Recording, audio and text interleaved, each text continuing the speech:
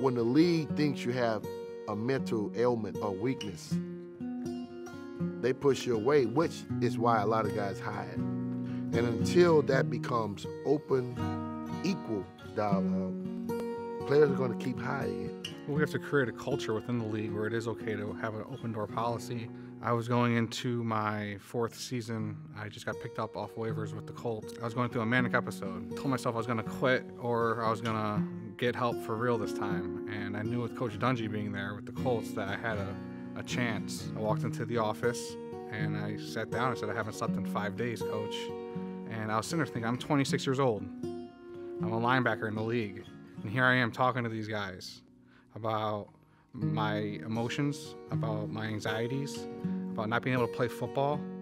I didn't feel like a man that day at all. You know, I came back 6 weeks later. They extended my contract for 2 more years. Just because you go in and ask for help doesn't mean it's the end of it for you. I wish like hell I would have had the guts that you had to go in and talk to somebody before it got bad. I was really like, you know what? They're trying to get rid of me every year anyway. I'm just gonna keep my head down. I'm gonna grind. I'm gonna do what I have to do on the field and to stay. And that's the stigma that we portray as football players. You know, it's you're a man's man.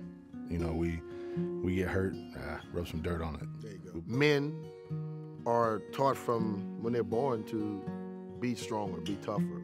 You know, look past things. I think it's wrong. I think that by opening up that day, you begin to open up a new life for yourself and for others that see you moving into the right direction. Guys that are mentally strong can make this league much better.